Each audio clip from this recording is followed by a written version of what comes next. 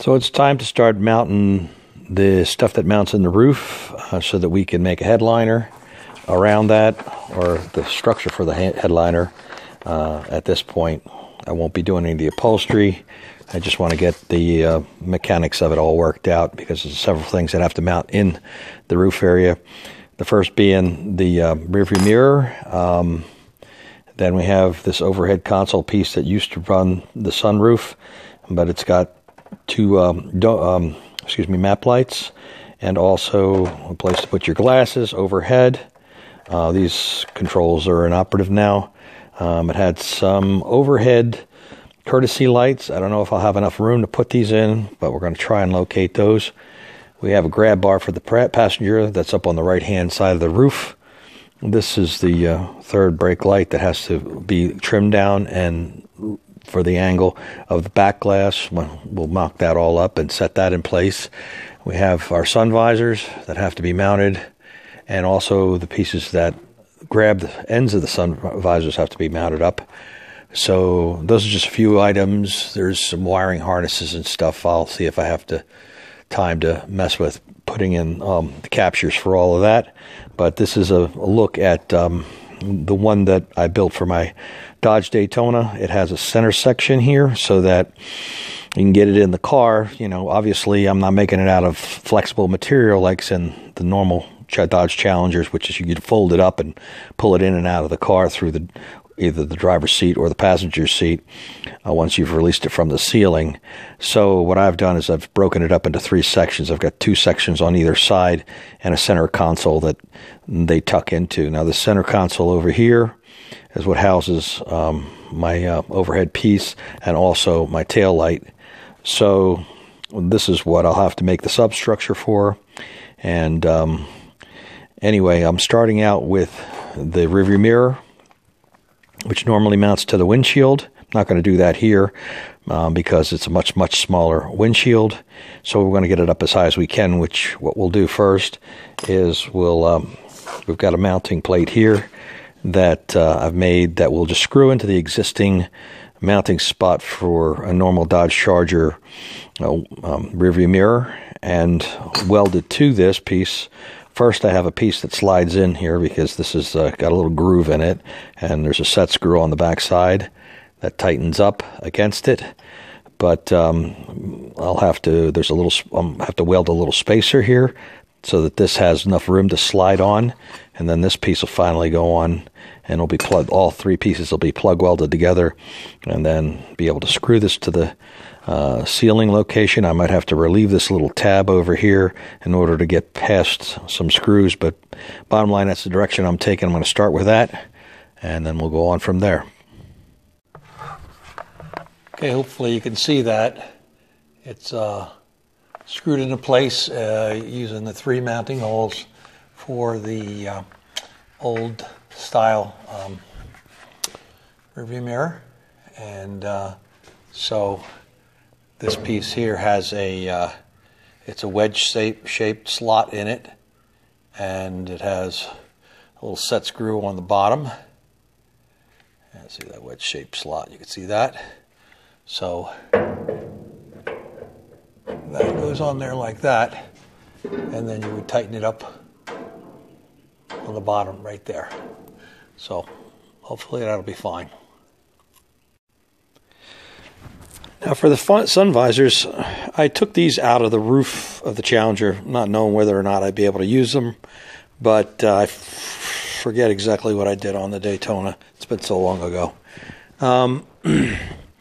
But they worked out just fine. I had to trim them down. As you can see, this bracket here has been trimmed,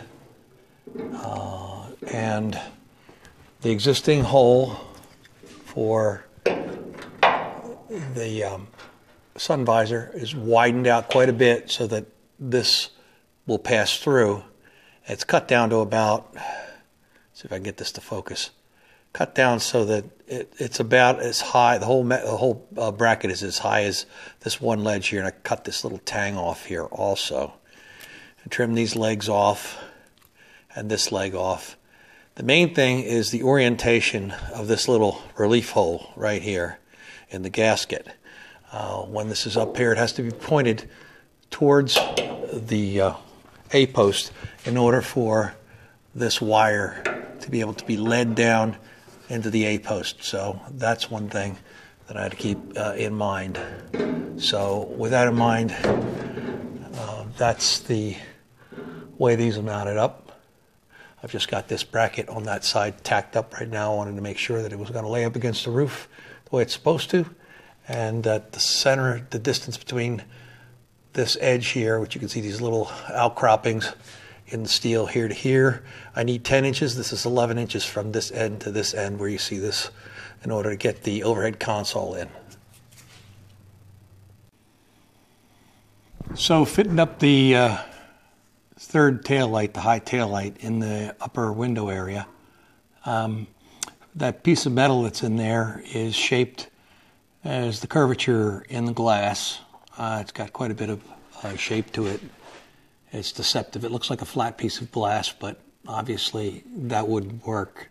It has to have a little bit of shape for wind resistance. So it's got a little bit of a bubble, more of a bubble in the top. It kind of is a progressive arc. It's flatter, and then it curves tight. What I did with the housing is I cut a couple slots and some clearance slots, and there's a centering pin in there too. I just ended up screwing it right dead to the surface here, and it worked out okay because this thing's pretty flexible. It's got a rubber gasket on it to seal against the window. So if you press this down in here, it kind of complies pretty good. There'll be a little bit of light leakage up here because you're going to have some bedding material on the top of the glass here. So there'll be a little bit of a gap, but surprisingly, it's almost the exact same angle it needs to be. You can see in the front here, you can see the rubber gasket. Let's see if I can get this to focus here. The rubber gasket, as I press down on it, it's complying with the what will be the glass. You can see that right there. So that was surprisingly easy to do. The satellite navigation antenna or radio antenna, whatever it's for, is mounted on the roof. That was just a couple of holes. It snaps through, and then there's a retainer on the bottom side. There's a rubber gasket that goes around the perimeter of the piece. That kind of seals it to the roof. Here's what that looks like on the inside, mounted up. Again, one of the advantages of doing this while the body's disconnected is I'm standing right in where the dashboard would be, and I'm able to locate these two clips that hold the sun visors in place at the top of the windshield. It's a little bit too close for focus, but you can see what I'm talking about right here. Also, I see that I have to fill in the end over here with some kind of a decorative piece because you'll see that through the windshield. So that'll have to be taken care of. You can probably just about see this spot here that I'm going to mount the passenger, it's a grab bar up here. It's just enough space to do it. The passenger grab bar has a backer plate. It's plastic that there was a spot for it, obviously, on the Challenger, and there's limited space here. So all this is just it spaces these two little towers is all I'm after. They put the brackets at the proper angle when you screw through them into the structure.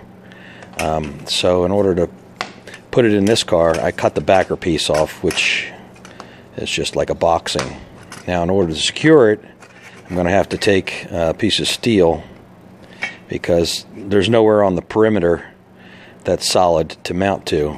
I mean, when you screw through here, you're going through a double thickness of that heavy metal that's on the perimeter of the roof structure, substructure. But right here and here is where I'll secure it through this plate into that spot that I just showed you.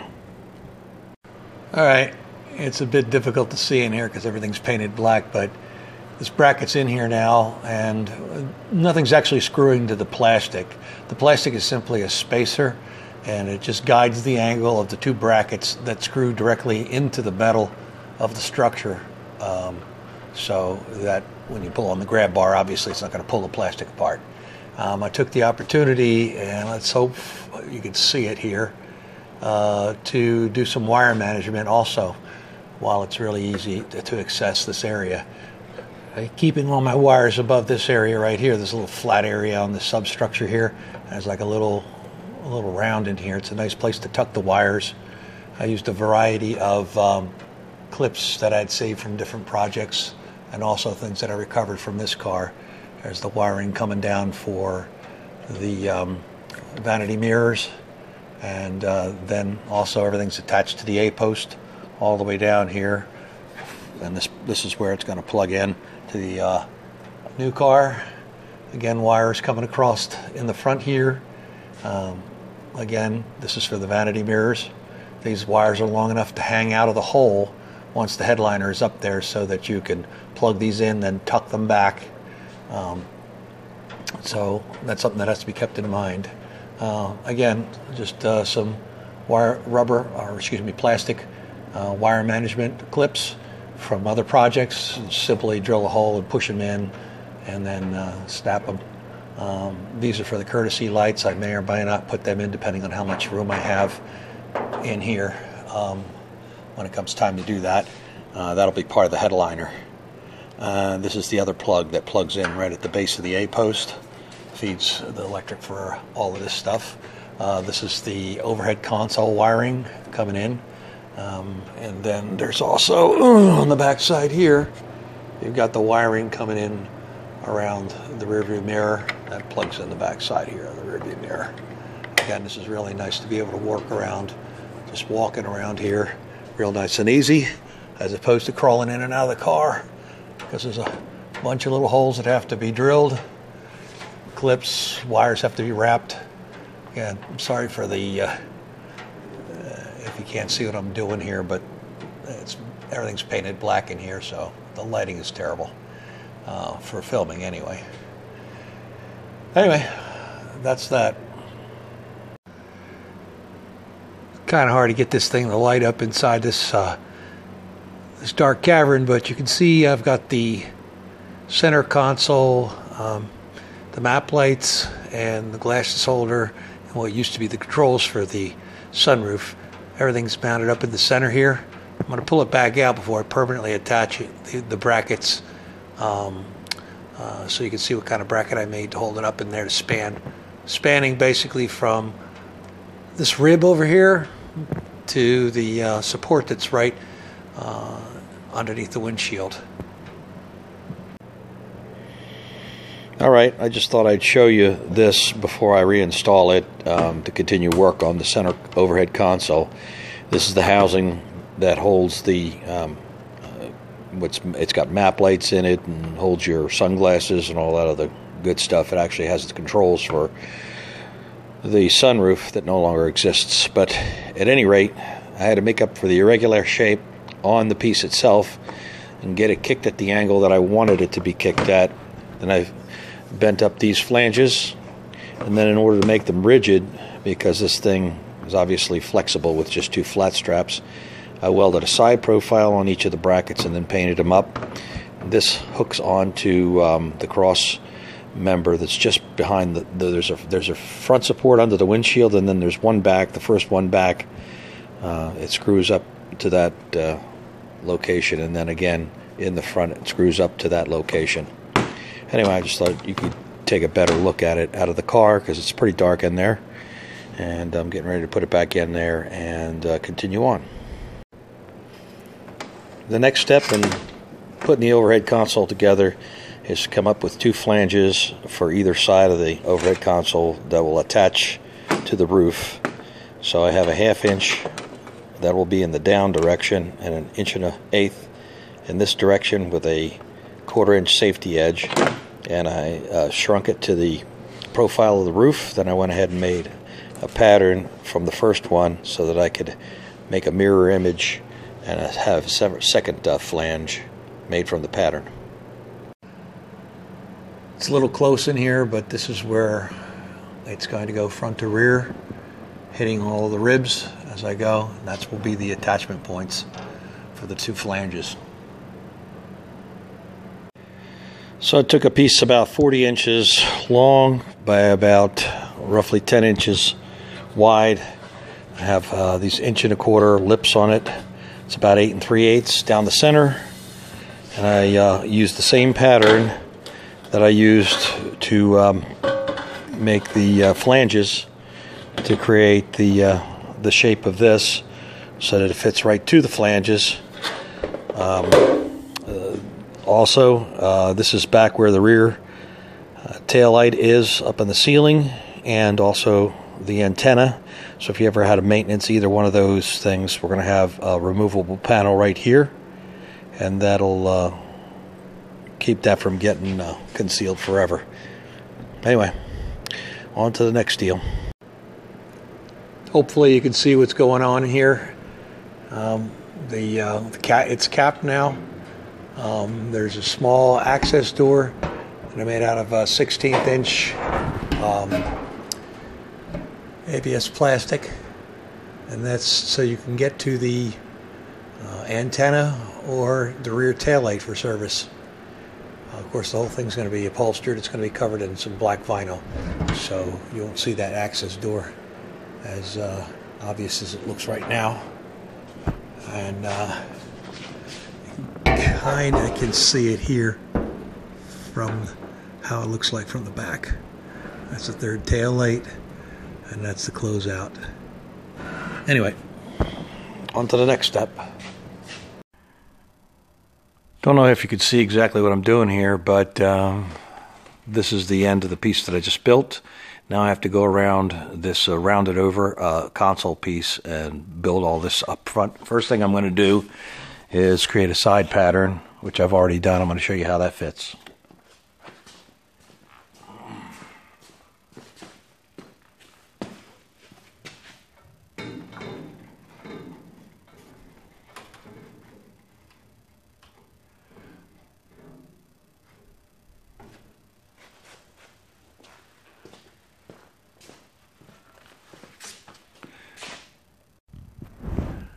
Okay, the lighting's killing me today, so here's the side pieces welded on. Now I've got to fashion a bottom piece. Okay, so that's most of the metal work on the overhead console. On to the next step. All right, the idea here is to create a slot in the side of the overhead console where the headliner, which is going to be made out of sheet metal, plus the covering, the upholstery material, combined will just fit into this slot, and it will enable me to have a headliner that's in two halves instead of one big one. So what I've done here is I put a piece of 5/16 material up against this flange temporarily, and then I'll be building out the side of this with this material here. This material here is it's composite material that's used for decking, like Trex or whatever from your home center. And the particular stuff that's 5/8 of an inch thick is used for stair treads. So it's easily milled, it's easily cut, it's easily shaped and formed. So I'm using that to cap the sides and build it out 5/8 of an inch on either side. And it'll allow me to create a slot above there for the side of the headliner to fit into. Just so you know what I'm talking about when I refer to a round over bit, this is a round over bit in a router. It rounds over the edge of a board or a panel of any kind, and this is a bearing that runs along the edge, and this is the result. As you can see, this is rounded over now, and this is the profile that I'll be adding to the side of the overhead console in order to create a ledge over here for the rest of the headliner to fall on. I'll show you that in a minute.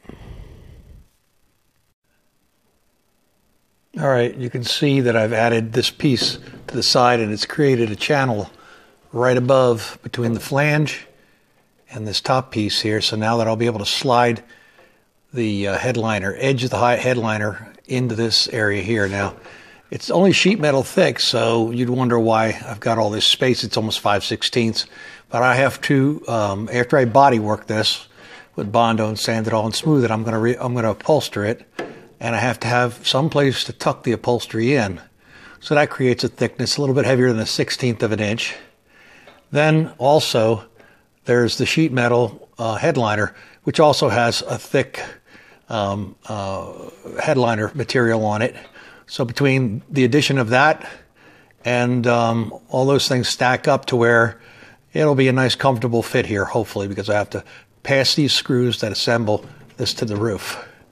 Also, while I had the chance, put a little sound deadener into the ceiling, and I'll be doing the same on the inside of the quarter panels before I drop this down, because again, it's a whole lot easier to do that while I'm standing here instead of crawling around inside the car. Anyway, I've got to add that other edge before I finish up the center console. Hopefully you can see this. Trying to film this is a real pain because of the lighting and everything, but this is what the overhead console is looking like here. You can see down to the back there. Let's see if I can get rid of the glare of the light, but you can see across the top there's a groove for the headliner to fit into, and so I'm not going to follow through and finish these pieces up. I'm just getting the construction done, the fabrication. I won't be doing any upholstery till way later. I just want to make sure everything's easily assembled into the car. So before I get going with the interior perimeter of this window, I just basically taped it off with some 3/4 inch tape so that I can cut it so that it's uniform. You can see I've got some uneven overlaps over here where it's wider, and this sticks out, projects past the trim. And you can see this corner here is a little too big. Once you put the trim, you can see this corner. And so I'm just trying to smarten this all up to where it's all uniform. Like this is the 3/4 inch bed you can see on the brand new sheet metal. And so I want to clean these up just a little bit before I start my headliner perimeter on the inside. For my starter strip, I've taken an 1.5 inch piece of sheet metal, 0.21, bent it 90 degrees so that it's 3/4 by 3/4 roughly, and I shrunk it and stretched it so that it fits the inside of the window opening. This is going to be my starter strip for my overhead panels. See, it clears the inner structure by about 1/4 inch. Later on, what will happen is again, I'll come in with some of this plastic material around over one edge, and it'll be glued in to fill out this, so there'll be a transition from here around to the inside. But right now it's very convenient because it's easily clamped to the inside, because there'll be no mechanical fasteners to hold this. It'll just be the shape of it. So I don't want to drill any holes or put any screws or pop rivets in it at this point. For the side of the roof, I have this little profile that I have to come up with. Comes straight down and then a 90-degree angle, and then it kicks back over here. And this will accommodate this welting that came out of my 2006 Charger donor car for my last project. It's very nice that it just will capture the headliner here, but it also pushes onto this rim, and then this rubber that's on it sticks between the stainless steel and where the normal welting would go if you're just building a stock Charger, 68 Charger. This is just this just pushes on with these little captures here. All right, starting with a paper pattern. I'm starting to cut the rough metal shapes for the headliner. As you can see, I've already got one started in here, and I'm starting to work it in. It looks like a flat pattern, just bent and rolled in there. To some degree it is, but I'm going to have to just take the shrinker and shrink this all down so that this all is uniform and is distance away from all the substructures. We don't want this rattling. And then this will all get trimmed away and edge welded here, up and around here, and then it's pushed into this slot, and this all has to come down and lay flat. So you can see how much extra metal I have up in there that has to be worked on. All right, with a little bit of manipulation and some shrinking and a little bit of wheeling to get this to curve over in this compound shape over here. This is kind of like what I'm looking for. And I'll go about trimming it off and trying to weld it right to the extremities. So enough of this is done that I can show you pretty much what the whole idea is on this.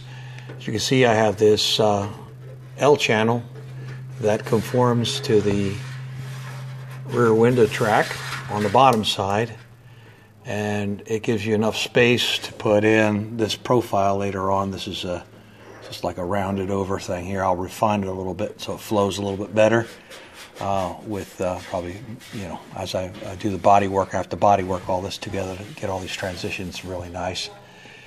Anyway, so that finishes out the rear windows because the fabric will come around and wrap around this thing here. So when you push this in, the rear window's finished off. Over here, you can see I've got a little crease in this panel here. It bends over onto this flange that I welded in. This flange is at an angle in order to accommodate this little welting that I showed you a little while ago. And you can see that this is just pushed in onto this flange here. And then there's a space between it so that it can the little C can go around it, and then this little flexible piece here finishes out. So the fabric will wrap around here, around the whole panel, and then this will cover the transition all the way down to here, all the way up to the end of the A-post. And also you can see I've got this stepped over here. A little step in this panel is to accept the next panel that's coming up, which will be this panel across here. So I'll do the perimeter around here, and then I'll fill in the field because this is a large sheet of metal that has to be slightly shaped in order for it to not pucker up and down. Anyway, that's the idea. So that's the second piece set up in there. I still have a little bit of shaping up here. It's a little bit wobbly. I got to shrink that out and tighten it up a little bit. It's got a little bit of an arc to it at the top. Not too bad, though. After welding in this long side piece, the next piece was a little bit tricky. This is the transition up front. It has to curve in this direction. It has to curve in this direction. It just ends up being a very easy roll in this direction right here and here. This is stepped, so this fits in really nicely here.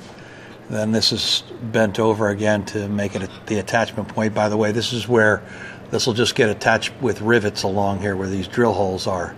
So this will not be welded there, obviously. Then I had to go ahead and make this front piece here, which is a bend at an angle to fit just below. This is the rubber gasket for the windshield, and this fits just below it. Required a little bit of shrinking and stretching because it arcs over this way as it arcs around in this way. I had to step it to receive the next panel, which this is the beginning of the next panel. Also, I had a clearance out for where the sun visors attach and leave myself enough room for this wire to be passed back through here. This will be covered by fabric, so this hole won't be seen. So it'll allow that wire to be pushed back up into the top once it's plugged in. And now it's time to fill in this center section here, or fill in the field.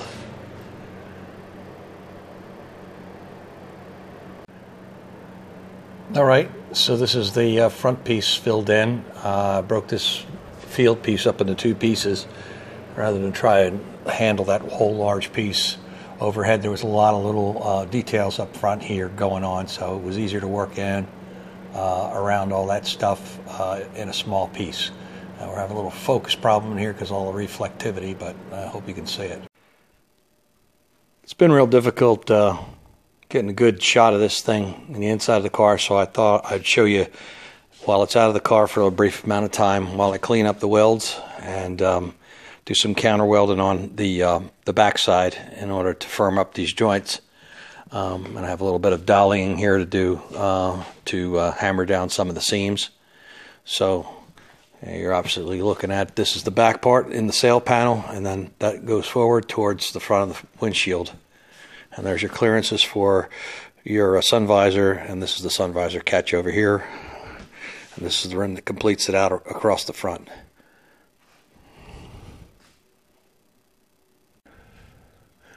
Okay, hopefully this will focus with the shop lights and everything in the background, trying to mess with the phone.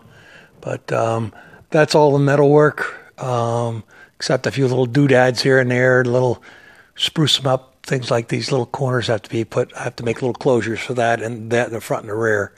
But that's about it. So I'm going to end this video right here and move on to the next step.